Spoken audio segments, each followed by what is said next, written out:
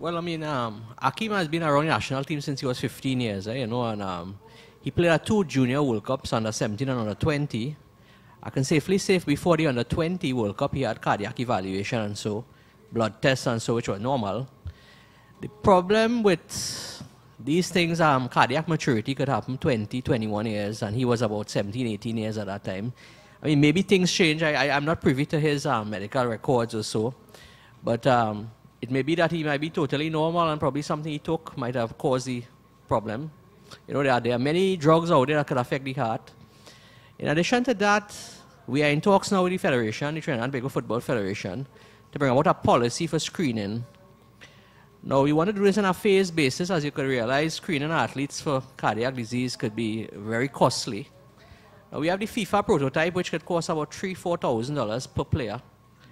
Now, if every player goes to play football, I mean, millions of people play football in the world, tens of thousands of people play football in Trinidad, so that mightn't be feasible to adopt. So what we're trying to do right now is probably use the Canadian model, where we do a basic screen on all players, and only those who seem to have like some abnormality that is beyond what a normal sportsman would have, then we investigate them further. And we estimate that this could cost somewhere, the average screening could be somewhere about $500 initially for history, physical exam, ECG, that sort of thing. And if it is that they need to do further testing, then we estimate that to be around 15 to 20% of players may have some abnormality, a murmur or something, which may turn out to be, you know, insignificant. Then we subject them to other tests. But, I mean, the harsh reality is that many players have tests and evaluations and so on, they come back normal, and they still go and get sudden cardiac, they die, they get heart attacks, you know. What we do for those cases, I mean, is impossible. So what we hope to do is reduce the incidence. We want to look at it from the Football Federation as a pilot project, starting with the professional league.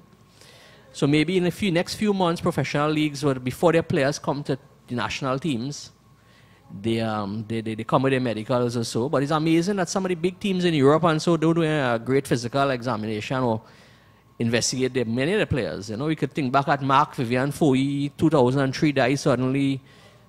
He was played at some big clubs, they never had any medical examinations on him. So we try to do this on a phased basis, and we look at it hopefully from the professional league, and we want to look at it from probably extend it into the secondary school football league. You know, but at the end of the day, the cost would be the limiting factor, and I think that we just have a look at it from that point of view. Just to add 2 cents to that, one of the things that we are trying to do at Sport TT is that once you play a sport, you're 2.3 more likely to have a cardiac event. So sudden cardiac death is any death happening within 24 hours of playing. The heart is like any other muscle.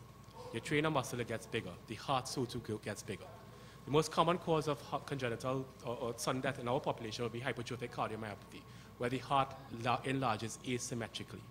But detecting that may not be at a first visit. It may not be at a second visit. But if we have policies that ensure that our athletes are tested and screened annually or biannually, then we will pick up the rate of change. The point is, the question that we will, and we push this question to all our administrators, is that are they strong enough to put a value to life? And I'm certainly not.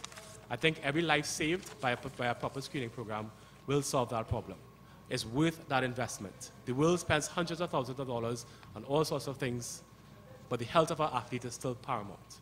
And at Sport Company, with Tobias and our team, it is something that we're evolving. It is very, very expensive, and it's very difficult. And our incidence rates for predicting an adverse effect is less than 10%. So we may spend $200 million and pick up 10 adverse effects. But in my perception and my value of the athlete, that 10% salvageability to life is worth it. So it's up to everybody else to include that banter and jump on that wagon. So we have another question coming on. Pleasant good afternoon. I'm Lincoln Charles, a member of the Defense Force. I have 2 questions and 1 comment. My first question is, I did the test on myself, whereas how do we treat, is it feasible for you to, if you're in competition, and you have a competition today, a competition tomorrow, and most of the time we say, as we come out of the competition phase, we head into the ice bath, right? So we want to reduce blood pooling and all this stuff. How feasible is that, as opposed to ice, we keep them in the hut. And because they have a competition tomorrow, we want to send them in a hot bath, let them bathe, so that we want to keep the blood, so that they can get better performance. That's one of my questions. Also, a comment, we are talking about injuries and how injuries occur. And I think a lot of the injuries occur because we train in the strategic movement most of the time, and we do opposed to transverse and the frontal. So I think that at your strategic level, you know, imposing that, you know, coaches understand those different planes of movement and how we train those movements, because that's how we prevent injury. I think that that would be really useful to coaches. And the last one, we always talk about assessment for athletes. We don't have no kind of rubric for coaches and assessment. So I don't know how we could go back and review that so that all coaches can have the same idea and the same ideology.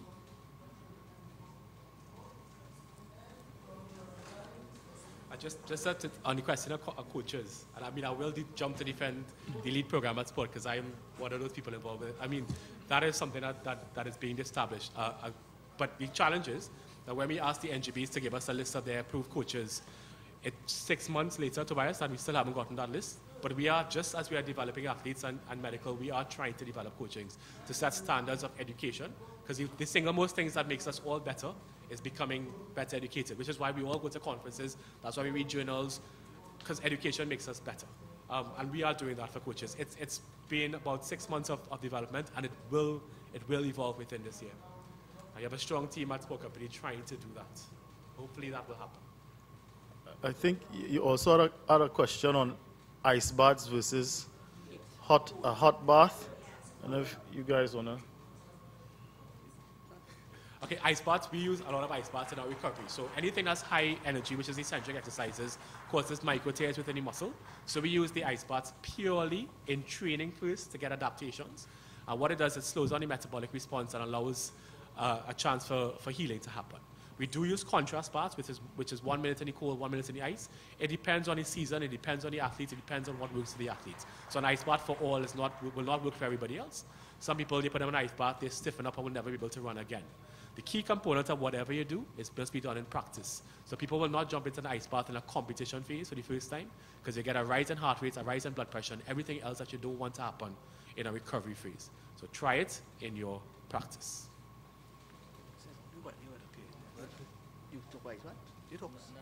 Okay. I can also give my experience. Footballers don't seem to like ice baths at all. You will never get them. You buy all the ice, you do everything. You know, in the Greece and Gold Cup, there are tons of ice after the games. They wouldn't use it. And I mean, at the end of the day, it's an individual preference. Some like it, some don't. But when we look at analyses or studies done on ice baths, and so the major thing have been psychological. There are a lot in tissue biomarkers and so, like creatine kinase and so, which will come down after an ice bath. But ice baths has been associated with a greater incidence of delayed onset muscle soreness, what we refer to as DOMS. So, as Anil said, you wouldn't want to do it in a new competition. You know, sometimes you go on everybody else doing this thing, and you just want your athletes to do it. The next day, you could really get some really muscular pains that they may not have had otherwise. But that has been one of the few drawbacks of ice baths. But again, it's an individual preference, and try to experiment with it before.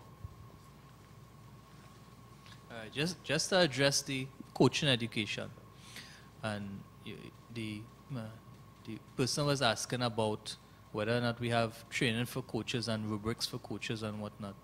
And that is where I work. I work in a department where that is what we do.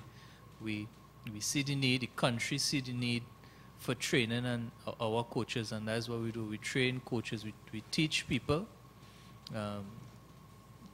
all the different different skill set that they would need to be more effective coaches. Of course, if I could put in a little plug, we coach, we teach managers, we teach sport for development people, and we teach PE teachers as well.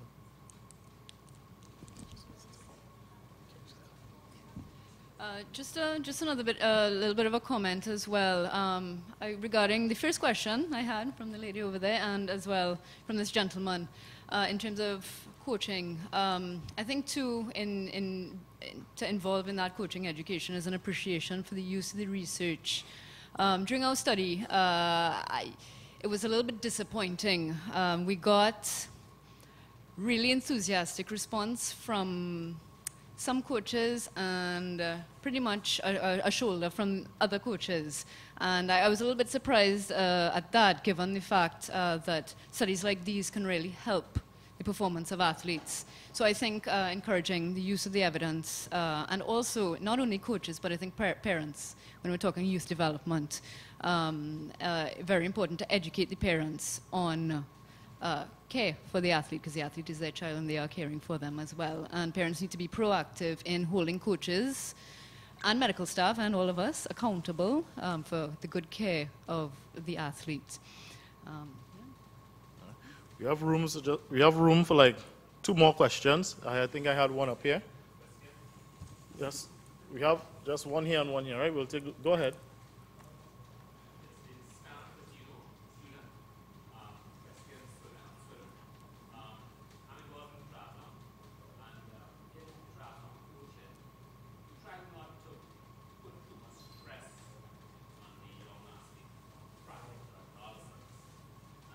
Prior to adolescence, right?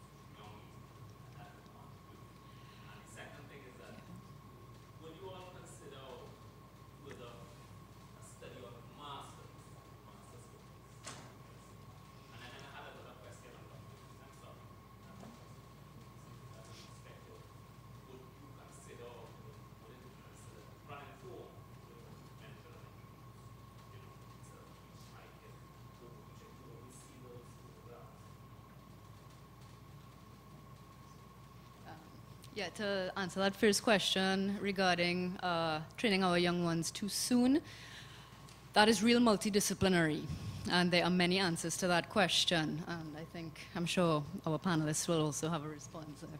I think what is huge is injury prevention from young, establishing those injury prevention programs. When you look at swimming, the motion is very repetitive in an overhead and almost a forward posture, forward positions. And those, because of that repetition, and position, you use certain muscles more than others. And if I were to draw an example, the shoulder, the scapular muscles are not, people think, well, I'm swimming, I'm training my shoulder, but that's not so. You're only training certain muscles, and it's important to complement that with proper injury prevention programs that look at scapular stabilization, glenohumeral stabilization, core stabilization, right through the kinetic chain down through the hips, not only for injury prevention, but also for performance. And another part of that is technique, the teaching of the correct technique. Swimming is a sport where the level of competition is quite high, in my opinion, and the parental pressure, as well as the coaching pressure, is super, super high. I mean, a lot of our swimmers now are getting scholarships to go abroad, and they are themselves, not only their parents, their coaches, but they themselves are pushing themselves. So I think it's very multidisciplinary. Parents need to get involved, coaches need to get involved, strength and conditioning specialists need to get involved, injury prevention, physicians, etc., to help taper that high injury rate in our young athletes. And absolutely, and Mr. Smith and Mr. Creed here will tell testament to how we're trying to change summer camps and developing people away from training to compete at age 7 and 8 to training to play, and trying to follow not anybody's long-term athlete development, but our Trinidadian model of our own athlete development, and hopefully that will develop. Absolutely, sprinters only sprint on their forefoot, so they don't actually ever use their hind foot in 400, 500, 800 meters, 100 meters. And I know Gregory does a lot of work Gregory's one of the trainers who presented earlier about changing people's running mechanics to prevent injury. And he's done a lot in terms of getting people to now run on their forefoot running. And he's happy with his his outcomes. And I'm sure people will disagree with him, but it's certainly changing Trinidad a little bit. And yes, we'll be more than happy to do a research study on master swimmers, especially since age is a risk factor. We'll take our last question up here. Hi, good afternoon, everyone. My name is Kingsley Noel, a student from the University of Trinidad and Tobago. Kingsley, you need to speak up a bit. They're not hearing you.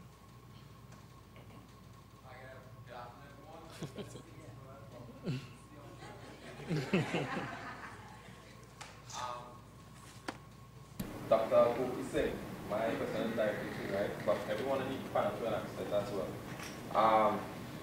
Do you think that the way we train, well, you show a number of statistics according to the athletes when you was working with them, but do you think